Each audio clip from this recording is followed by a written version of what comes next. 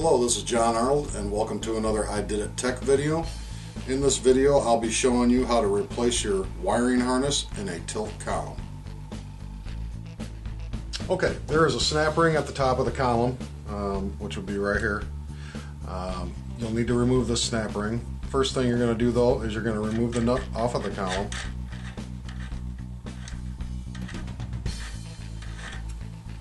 And you take your snap ring pliers and you're going to get right in there and get the snap ring out of here.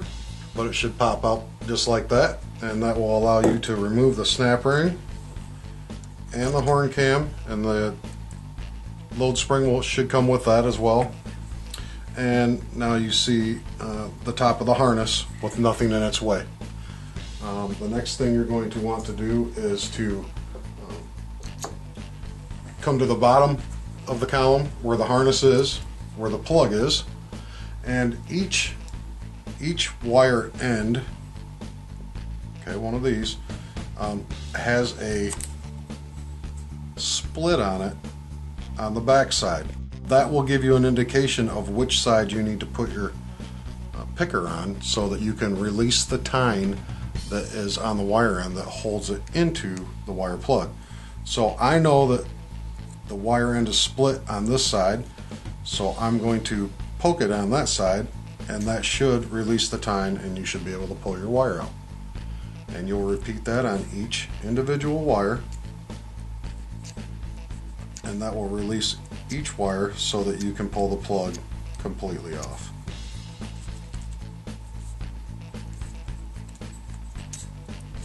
Like so. So we want to take the sticker off to the negative side of the relay. You're just going to rip that right off of there for now. Okay. And we need to remove the grommet that is at the wire hole. And we can simply do that by putting our poker in there and kind of lifting up on it and working it right out of there. And removing that right off the top of the wires. Now the next step we will be doing is we want to have these wires laying as flat as possible to run up through the column and out the top of the head. So we will do with masking tape. I'll pull a piece of masking tape off and lay it there, and I will put these wires as flat as I can.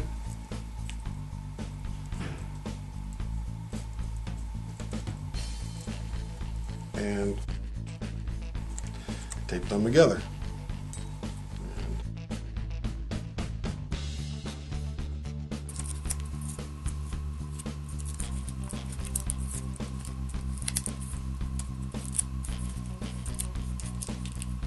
And you kind of want it to come to a little point there. Okay. The next thing that I will do is we like to use a pull wire. Any kind of wire that's flexible but yet sturdy at the same time, so that you can pull these wires back out the column when you install the new harness. And we do this like this. Put the wire in between and put a little hook on it. Get it flat. And then we will put another piece of tape on it to keep it on the wire ends.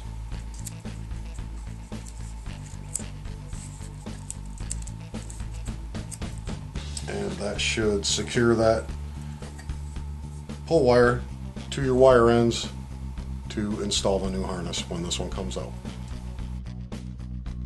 Okay, so now we're back at the top of the column, and we are going to use a 1/8 inch Allen wrench to remove the 3 button head screws that hold the harness in place.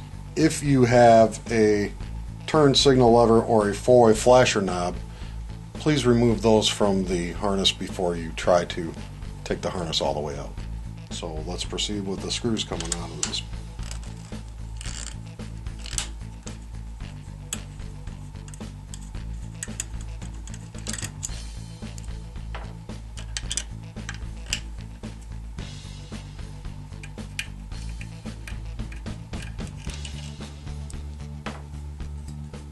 You'll have to move that harness in order to get to the last one.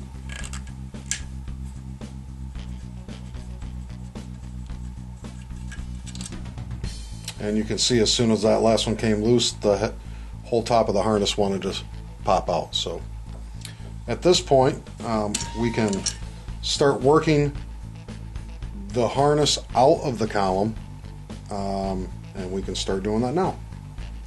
The easiest way to do this is to help the wires through the top of the column, and you can push on them from this end and pull on it from the head side. So let's go ahead and give that a shot. And if you push down on this and pull out at the same time, you can see that by me pushing on these, that harness wants to come out of the top of the column there.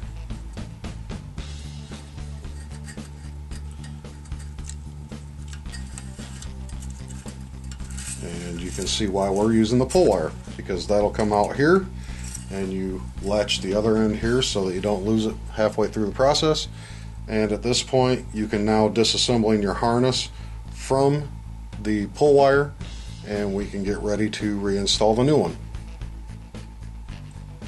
So at this point, we're going to remove the tape from the pull wire. That way we can install our new harness and run it back through.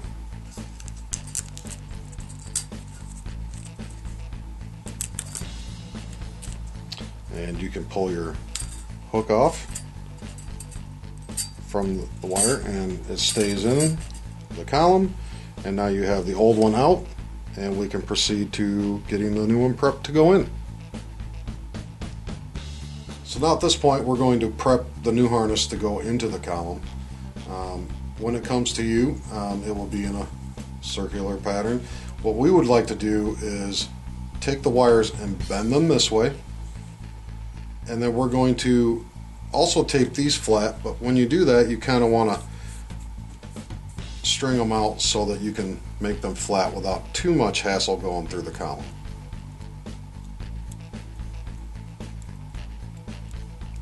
Kind of like so. Now we can take these wire ends and put the tape on them like we did in the previous stage. Now we want to put the pull wire and hook it through the harness with the black wire of the harness facing towards the center shaft, so that will make the harness come up and out the column in the correct manner. So we can go ahead and tape that to it. So now using your pull wire, you can now place the new harness through the column. Go ahead and pull it through. We want to use the pull wire and your other hand to kind of help it through, pulling and pushing at the same time. That way it runs through the column pain-free.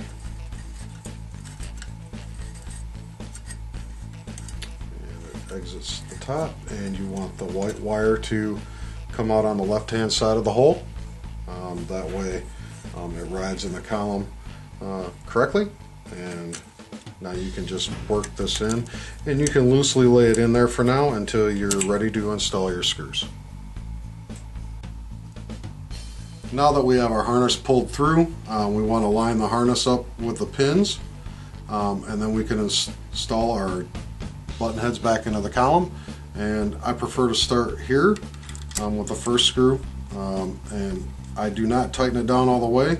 I put the other half-inch button head in at the bottom where the turn signal lever would be, and then I install the 3/4 button head at the very last one. That way you can adjust it so that it works for everybody, and then you will definitely want to tighten this one down and then come back around and tighten the other two.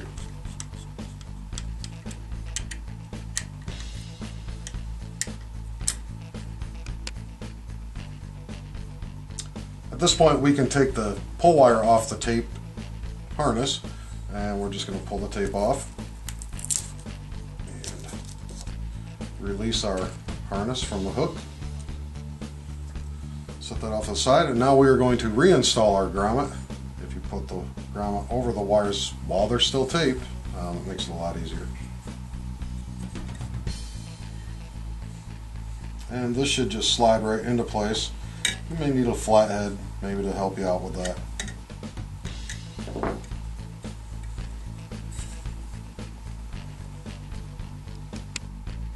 Now we can remove the tape from the wiring harness and reinstall our wiring plug. The wiring plug is lettered, starting with letter P with the white wire and working all the way down the plug to the black wire, which is letter G.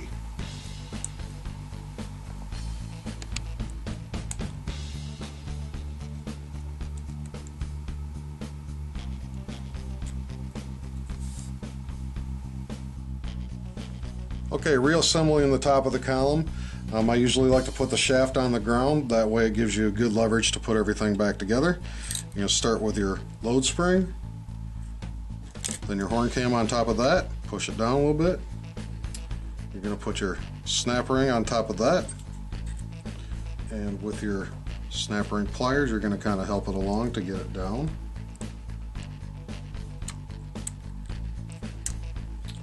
And with the reseating kit that you can get from ididit, we can push down on this and lock it into place.